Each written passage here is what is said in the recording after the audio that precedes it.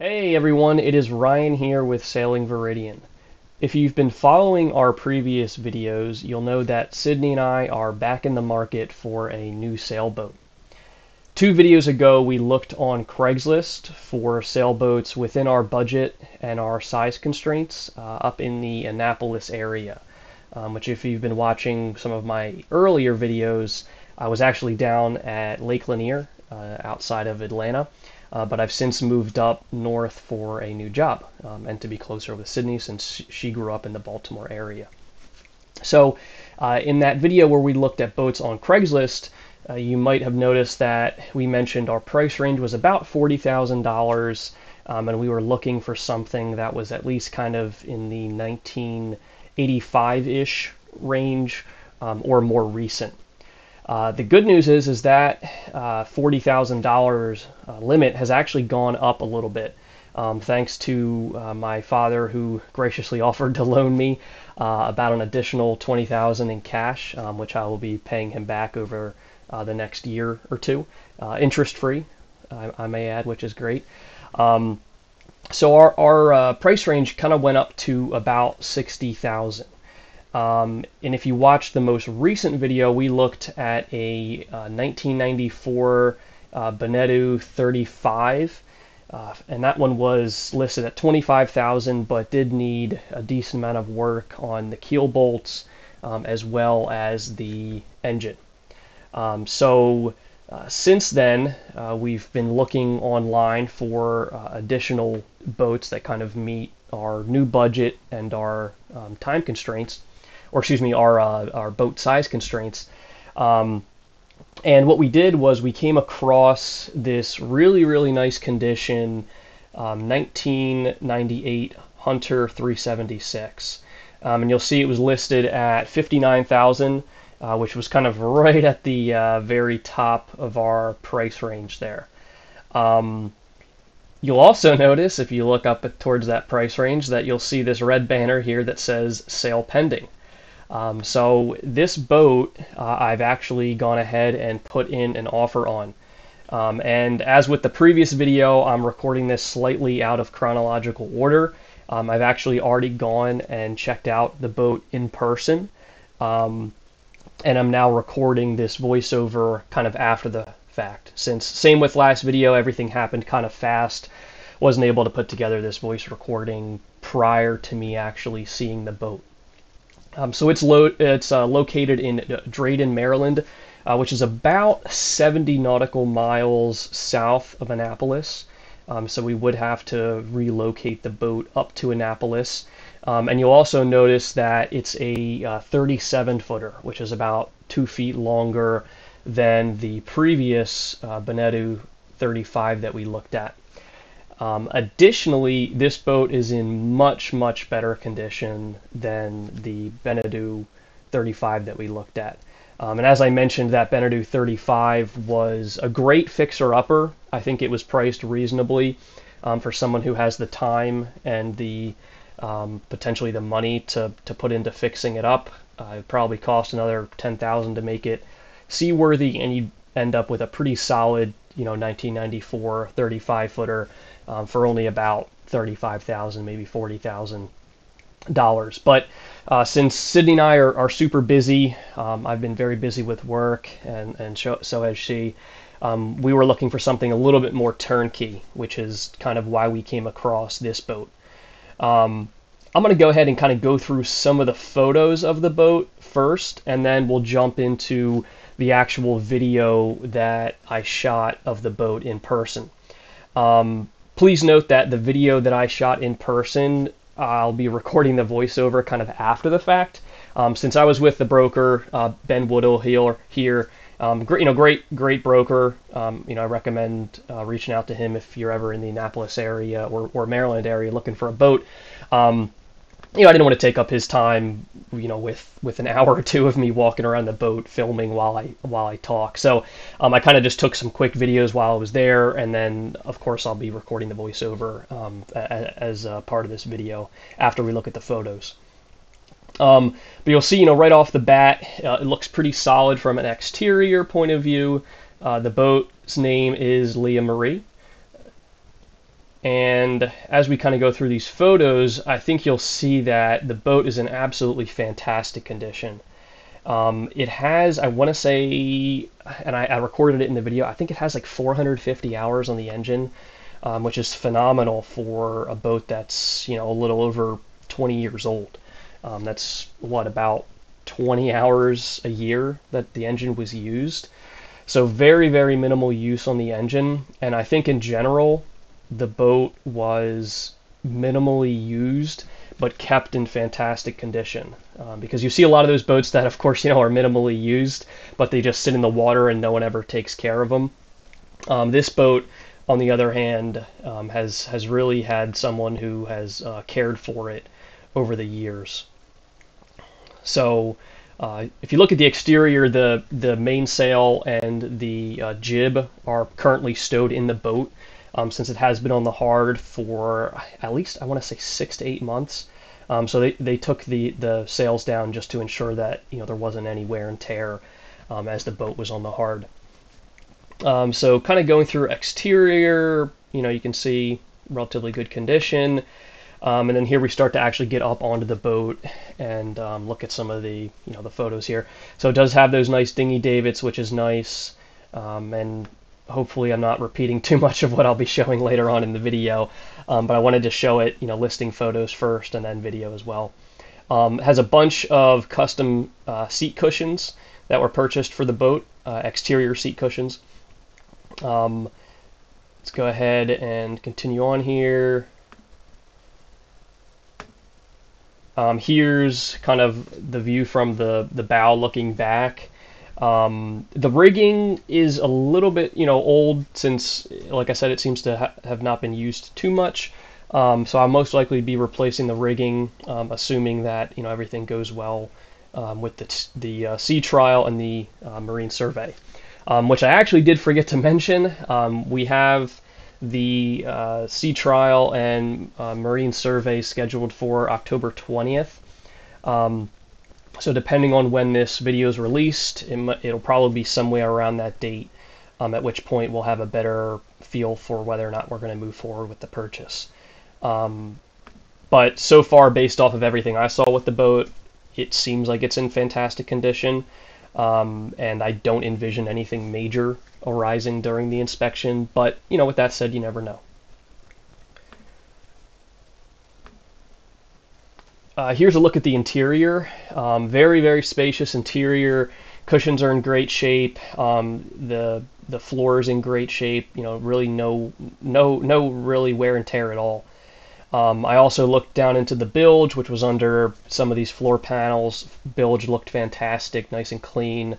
No major issues I saw there. A quick look at the kitchen. I like how it's got that integrated microwave. It has a fridge and freezer, which is super nice. Full AC and heating system built in, as well as water heater as well. So I mean, it's a pretty turnkey boat, kind of ready to go. And it seemed like it was relatively spec'd out when it was first manufactured back in '98. Since the AC option was optional, hence it being an option, and it does have the AC built in. Here's just another look at the main cabin there. The nice thing is that this table actually raises and lowers, so you can turn this into a large style kind of lounge bed. And it also, the table swivels around. So, if for whatever reason you wanted to orient it so that it's rotated and facing the other direction, you could do that as well. Here's a look at one of the other kind of just, bench seating areas next to the main table there. That's the aft cabin, which actually you can stand up completely where this photo was taken. I'm relatively short. I'm 5'7", and my girlfriend Sydney, I want to say she's 5'4". So we definitely won't have any issues with the ceiling in here. Very large area to sleep in, which is nice, since Sydney, of course, does like to roll around and take up 3/4 of the mattress. Here's a look kind of from that aft cabin area, looking forward there. Here's the V-berth. It's relatively small compared to some V-berths I've seen, but I think it kind of the larger aft cabin sacrifices a little bit of the space in the V-berth.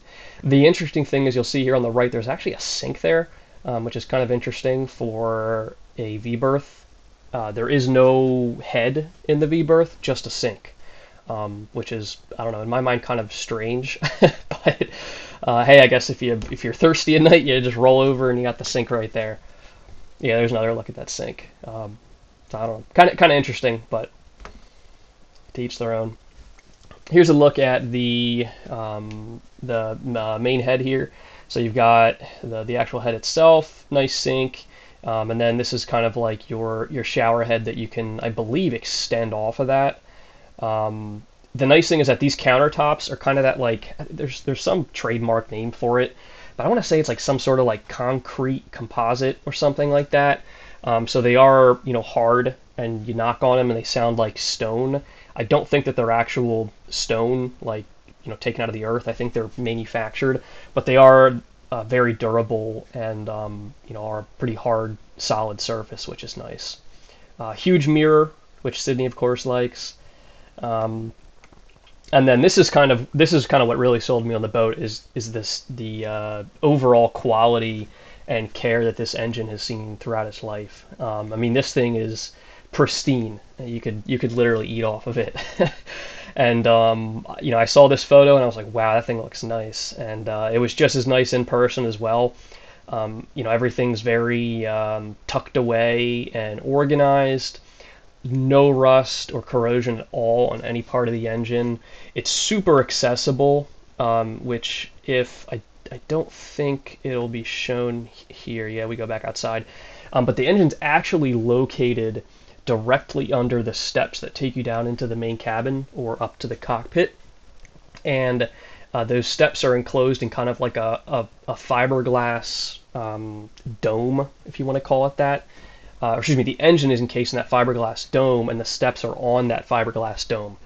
And you'll notice here on the left, there's actually one of those kind of like hydraulic jacks or air jacks. And all you do is literally just like lift up the steps, unlatch it and lift up those steps slightly. And the entire fiberglass dome that the steps rest on pretty much comes up on its own due to this jack here, which is really nice. And you have complete access to the entire engine. And if you look here towards the back, this is actually the aft cabin. And you can take this panel off, which you'll see the reflective heat and soundproofing material there. You can take that rear panel off. It just has two little latches you pop off, and you have complete access to the entire rear of the engine. So you pretty much have, I'm talking 360 almost degrees of access. You don't have the best access over here on the right part of the engine, but even so, it is a couple inches off of this wall here. So, you can pretty much access the entire thing, which is great. So any sort of engine maintenance that I have to do, piece of cake. You literally just pop this fiberglass dome up, it lifts itself up off the ground, and then you pop that rear panel off the back, and you pretty much have complete unfettered access to the entire engine. And like I said, it's in great shape, very low hours. It's about 450 hours or so. And overall just, looks fantastic. Here's just, I think, one or two final photos of the hull. You'll notice it probably does need a sanding in its near future. You can see some, kind of chips and larger pieces there of paint. But, that's really the only issue that I saw with the boat, and that's pretty minimal in my mind. Here's kind of just a bird's eye view as well of the floor plan. You can see the aft cabin here. This is where the engine's located, and this is kind of that fiberglass dome with the steps on it that I was just talking about that lifts up and kind of comes out this way a little bit and then lifts up. And you get, that full access I mentioned. And here's that rear panel here where you take that rear panel off, and you can access the engine. And the reason I'm talking about the engine so much is I actually didn't film it while I was there. I took some just static photos, but it was me and the broker were trying to figure out how to get it up. And once we got it up, it was very easy. It was just figuring out where those latches were. But I didn't have time to break out the camera while I had it open. You'll also see there's actually a seat in the aft cabin here, which I thought was kind of interesting. Don't know if Sid and I will be using that. We might take that out and maybe add some additional closet or storage space. And you can kind of see here the size of the V-berth versus the aft cabin, and even versus this kind of wraparound seating area. You'd have much more room sleep in here than you would in the V-berth. But V-berth still works if it just potentially one person or two small people. And you have that nice closet and that sink like I mentioned. So so that's kind of a walkthrough of the boat. What I saw online before I even got there in person. So with that being said, let's go ahead and look at some of the video footage that I recorded while I was there in person. So here's some video footage of me on the actual boat. Just a quick look at the back at some of those dinghy davits and the bimini kind of piping. Here's also a look at some of the electronics at the helm. A couple of different, that's the autopilot there, and then also a couple of different, just standard instrument panels. There wasn't a GPS plotter that I saw, but I also didn't look very hard in the cabin, in case they took it down because they were worried about theft. There's a look towards the bow. Like I mentioned, the sails are put away in storage in the boat right now. Look up towards the mast. Apologies if the video is kind of fast because, as I said, I kind of recorded this quickly while I was with the broker. Boat needs a little bit of a scrubbing, but of course, what boat doesn't? Here I start walking up towards the bow and I'm just checking out some of the rigging as well as the pulley there for the jib. Here's a look at some of the standing rigging, just checking, making sure everything's relatively sturdy and well connected. Like I mentioned, some of the lines there are a little bit frayed, so you can see that they have some pieces coming off on them, so they're probably a little rough on the hands, but apart from that, they're definitely still in usable condition. But I probably would replace them within the next year or so as I'm using the boat. Look back there towards the aft part of the boat, and then coming up to the front here, the video kind of does pause since I was trying to get this locker open. But this is where the anchor is stored, or potentially also the chain or line for the anchor itself. Here's a look at a couple of the spots where it looked like there was some fiberglass work done on the boat. This looks like something was mounted there because there's kind of 4 distinct pieces where it looks like there were maybe some holes through for mounting something. Here's a look up towards some of the cowls and the solar panel there. So here's another piece of potential work, fiberglass work that was done on the boat. And this video is super short, only 4 seconds. Like I said, I was really just getting the video for myself rather than focusing on it for the YouTube channel, just to make sure I had everything recorded for my review after the fact. But I'm not really sure what happened here. It looks like some kind of patchwork was done, a little bit of cracks here and there. It doesn't look too serious, but still I'll have the marine surveyor take a look and just verify that between this and those other kind of 4 holes that were patched up aren't anything of concern. The nice thing about this boat is that all of the lines lead directly to the cockpit, which is going to be a major upgrade from my Catalina 27, which I was always scampering around on the deck to try to raise the sails. So here's a look at some of those lines. Like I said, a little bit old, and then some of the winches, and then also the rear of the boat there as well. The electrical system on this boat is pretty complete, and as with the previous snapshot, I'm going to pause this video as well since it's only a 5-second clip. But the nice thing is that this boat has 2 210 amp hour 12 volt lead acid batteries already in it, which is an ample amount of power at least for, kind of your basic liveaboard amenities. It also has, in the beginning of this clip, I showed the battery charger. It's a Xantrex battery charger. And part of Sydney and I's plan with this boat is to install some solar panels on the boat itself. If you watch some of my previous videos, you'll know that I'm an electrical engineer, so I have a pretty good knowledge of wiring and setting up, electronics and charge controllers, all that. So we're going to kind of spec this boat out pretty heavily on the electronics side, since I'm kind of a little, tech fanatic and all that. So it is really good to see a large battery bank already pre-existing in this boat. This is much larger than the 100 amp hours I had on my Catalina 27, but we'll just have to make sure that the 440-ish or 420-ish amp hours is enough for us. And if not, we'll just pop another 210, 220 amp hour battery in there and kind of add it into the array. So if I pause this video right at the beginning here, what you'll see is that kind of fiberglass motor enclosure with the steps going up to the helm. So this is that area that I had mentioned earlier on where the engine is stored. And like I said, this entire fiberglass piece here raises up and is supported by that air jack, as well as a clip that holds it just in case that jack fails.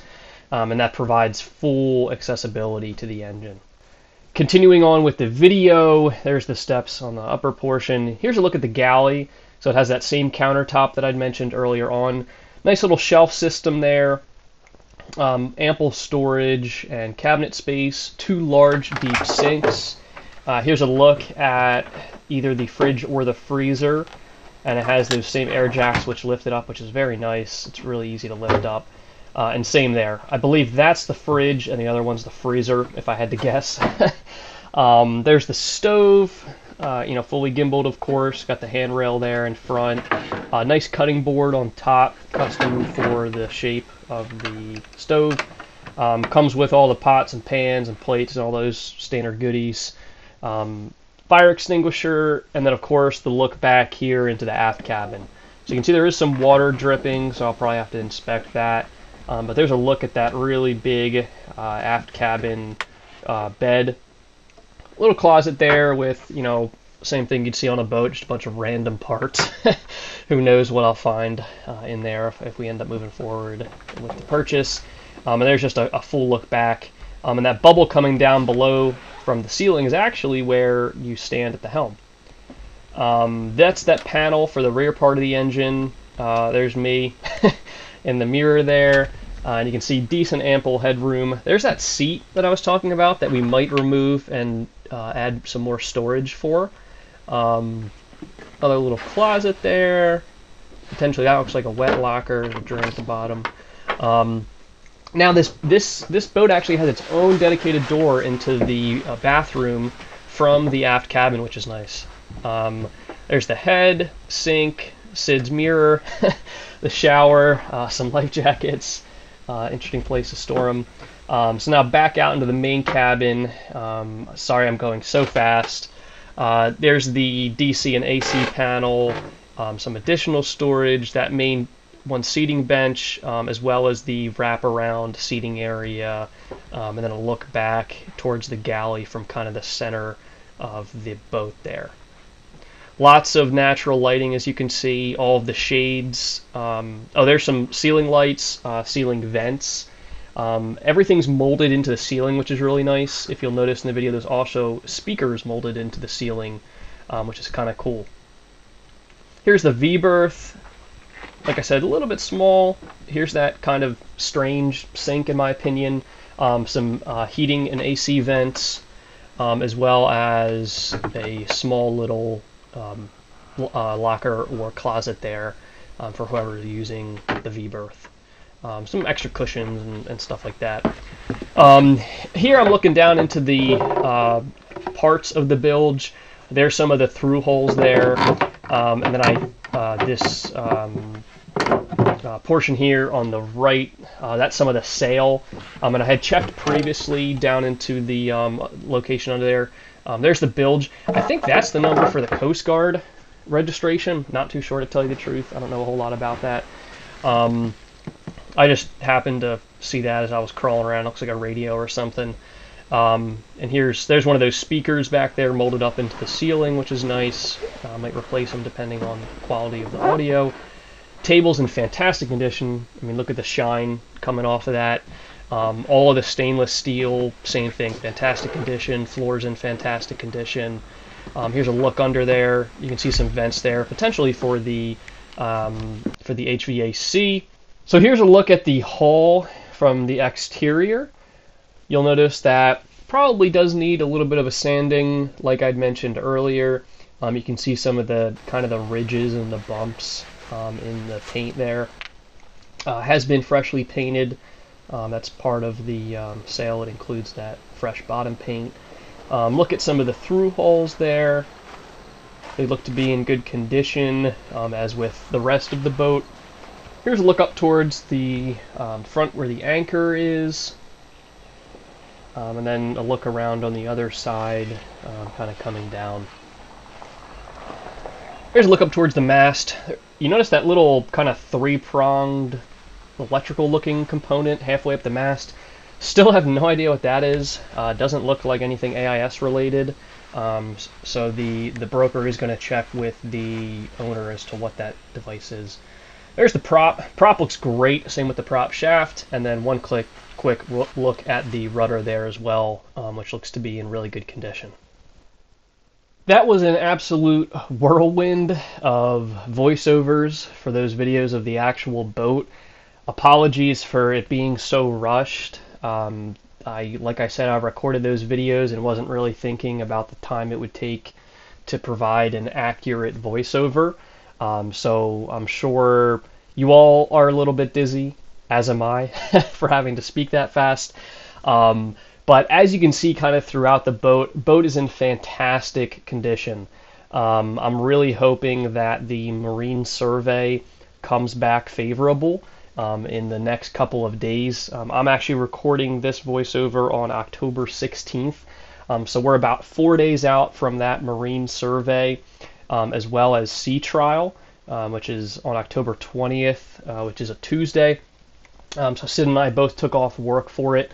Not sure if I'm going to film the actual sea trial, since I really want to focus on learning how to sail the boat, since this is a brand new boat to me with a lot of additional features and lines, as well as size, that I'm not too familiar with, since my Catalina 27 was much smaller and didn't have any reef lines, didn't even have a jib. If you all remember from my previous videos. So I still have yet to actually sail with a jib, which is going to be kind of a brand new learning experience for me. So it's a lot for me to take in, and I think I'd rather focus on actually learning that than trying to get it videoed. And Sid as well, she would rather focus on learning, since we're both going to be sailing it. Assuming that everything works out with the sea trial. We'll probably have it. I have the cash ready to go. We'll probably have it, in our hands by the end of that week. So, like I said, October 20th is a Tuesday. I would basically just wire the money to an escrow, and they would have it kind of ready to go for probably a day or two after that. The boat does come with a prepaid slip through December. That slip is located down in Drayton, Maryland. So it is a little bit of a hike for us. It's about a 2-hour drive, and like I said, we're planning to take it up to Annapolis, which would involve about a 70 nautical mile sail. So for us, depending on wind speed and everything, we probably will break that into 2 days with staying a night either at an anchorage that we find along the route up the Chesapeake, or potentially at a transient slip in a marina, since also we have yet to anchor a boat, since Lake Lanier is a man-made lake, created from damming up a river, and the average depth at the marina I kept my boat at Lake Lanier was over 90 feet deep. So there was pretty much nowhere on Lake Lanier that you could anchor, since the lake, pretty much throughout the entire lake, you're looking at 100 plus feet of depth, and as you get close to shore, the depth rises super, super fast. So there really isn't anywhere to anchor at Lake Lanier. So anchoring is going to be new to us. Not sure if we're going to try that out, as we're also already planning to sail those potentially 70-ish nautical miles up to Annapolis. So we still have to plan that out and figure out what we're going to do. We are giving ourselves some time to, of course, get ready with the boat, make sure everything's safe, and we have everything required from a legal perspective, fire extinguishers, distress signals, etc., all of that. And then we will take some time to practice sailing it down near that marina that it's currently stored at. We are targeting to sail it up to Annapolis in the early November time frame, early to mid-November. So the reason it's rushed is because Sydney has a surgery coming up, and she won't be able to help me sail it after that surgery for a bit, and at that point it'll be, deep into winter. So it might seem a little bit rushed, and it is, because we'd really like to get it up to Annapolis before things start to potentially freeze, because by the time she's okay after her surgery, it'll probably be well into winter, at which point we wouldn't want to do any sort of long distance sailing, due to the potential risk of ice as well as the cold weather. So that's kind of where we're at right now. As you can see from the video, fantastic, beautiful boat. I think relatively priced well. I was able to negotiate the seller down to actually 57. So I have put a 10% deposit down, and then the rest will be due after that sea trial on October 20th, assuming that the sea trial is favorable and the survey comes back favorable as well. So with that being said, fingers crossed that this boat is the next one for Sydney and I. We're really, really excited about it. She actually wasn't able to see it in person, but I did show her all the videos. Her first in-person look at the boat is going to be during that sea trial on the 20th. But I think she's going to be really, really pleased with it. And she already is, based off of the videos that I showed her. So yeah, fingers crossed that this is the boat for us.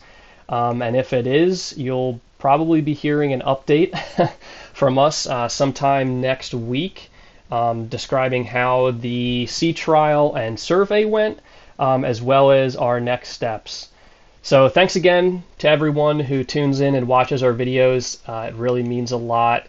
And hopefully we'll have some good news for you in the next week or so. Thanks.